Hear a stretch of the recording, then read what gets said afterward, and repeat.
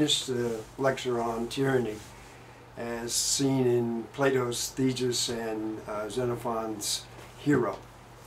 The painting behind me is one that I call Sappho, and in it you can see a brief quotation of one of her poems. I think that a verse from her poem that's more telling. I used George Anastopoulos' book, The Thinker as Artist, which I highly recommend. And Sappho says, "There are those who say an array of horsemen, and others of marching men, and others of ships is the most beautiful thing on the dark earth. But I say it is whatever one loves." Now, I believe that this is the marching theme of the lyric poets of the 6th century.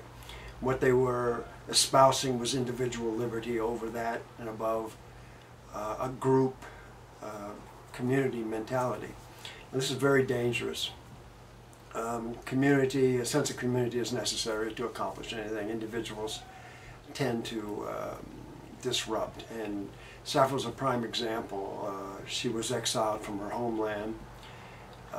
Also, after her home, her city became known for its decadence and corruption. Probably a direct result of her teachings. Now,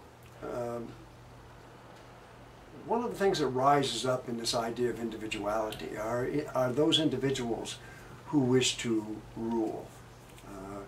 Theseus is a prime example in Plato, the young man who wants to be tyrant. He's been provided a very good education, as Socrates questioned him if he has had the proper education that the sons of gentlemen receive. Now, the sons of gentlemen were seen to take, when they grew up, they were going to take over the political positions that were necessary for running the city. Therefore, they had to have a more liberal education, one that liberates them from the system. They could stand outside, take a look at it, and examine the problems that would arise. The trouble with being able to stand outside, liberty is not something one easily relinquishes. Witness the individual in the cave in Plato's Republic who goes up into the light and basically has to be coaxed back down into the cave. Now,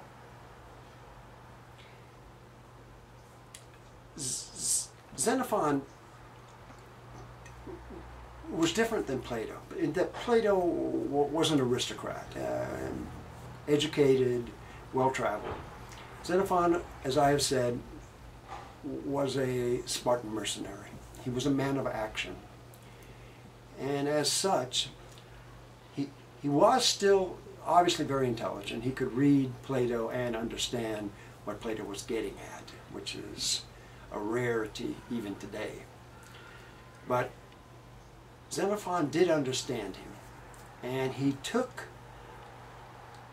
the message or the theory that Plato was espousing, and he put it into action.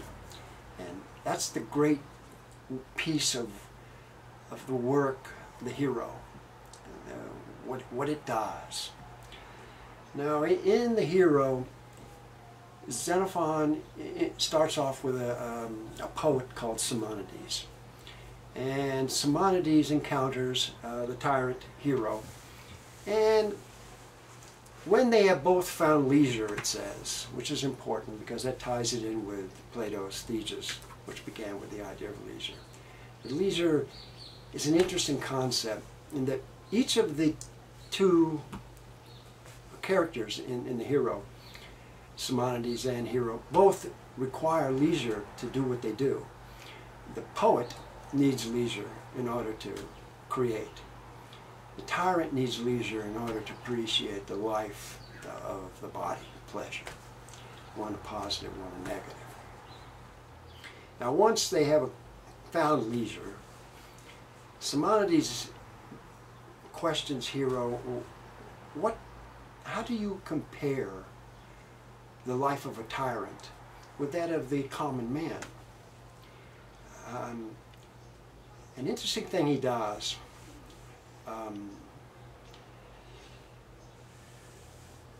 in Xenophon's book, The Education of Cyrus, he talks about a battle plan.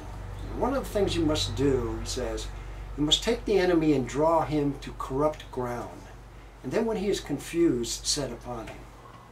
Now, I believe this is the format of the work that he has written called The Hero. What he's going to do is he's going to draw the tyrant hero to a corrupt ground, and that is, he begins by asking him about the body's senses. If I can take him to the body and have him try to explain that as a way of life, it's easily defeated, because the pleasures of the body are just not arguable as being the good life. Now, so Simonides begins, and it should be noted that Hero has referred to Simonides as a wise man. Now,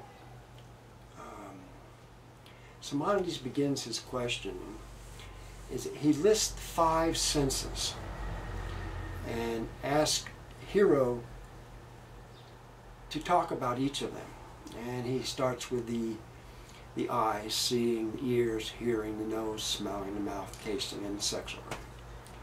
Now, notice that the central one is the nose. And as with Plato,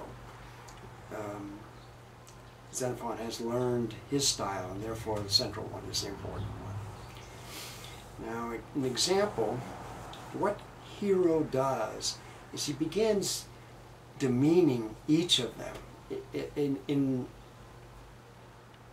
contrast with his life. He says that they're all negative, that seeing, a great thing could be occurring in a foreign city, and the common man can go and see it, but the tyrant can't. The tyrant can't leave his city. If he goes to another city, he risks being killed, or someone at home taking his power.